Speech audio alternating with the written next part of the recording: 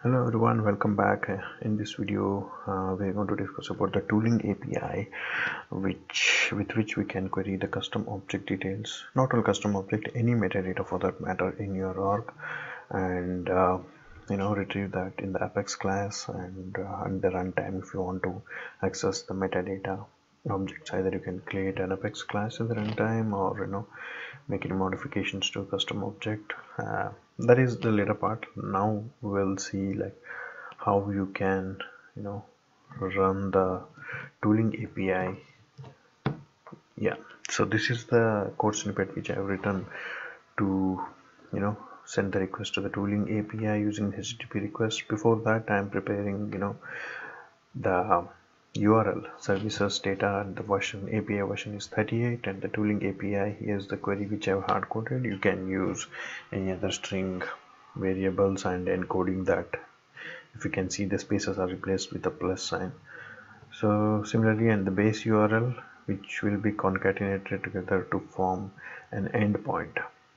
So new HTTP request, setting the endpoint, getting the user session ID and get method, and sending the HTTP request. And once we get the response, I'm using this class to read and deserialize the response body. Let me show you this class.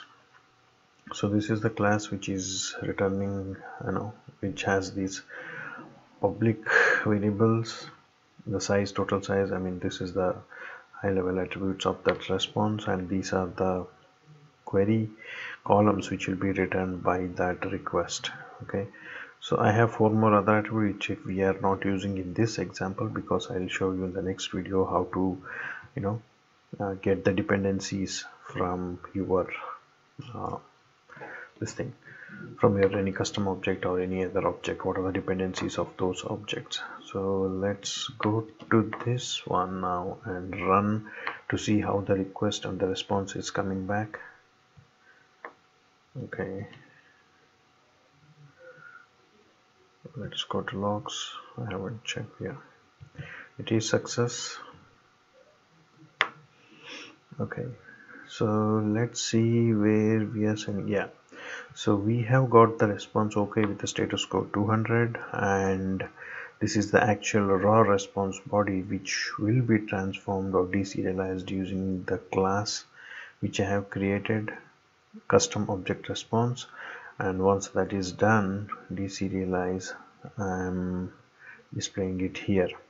So it has a 7 custom objects which is returning in this org. I don't have many objects, this is my personal org. So this is the custom object list which we got it from here. So custom object which I'm displaying it. Once you have it in the list in the Apex, in the Apex class runtime, you can read it whichever way you want and use it in your logic. So that's how you get using the tooling API, the custom object. And why we cannot use it in the workbench or any other place? Like, you can query the custom object here, but you will get an error saying the custom object is not supported. But if you use the tooling API, you can get it. But in the workbench, I don't think you can get it, because there is no option to use tooling API here. That's why you get this error. So that's the reason we use this HTTP request, basically a REST, to access the tooling API and get these results. Okay, so thank you for watching. In the next video, I'll show you like how we can retrieve the dependencies of these objects, and yeah, we'll meet in the next video. Thank you. Bye bye.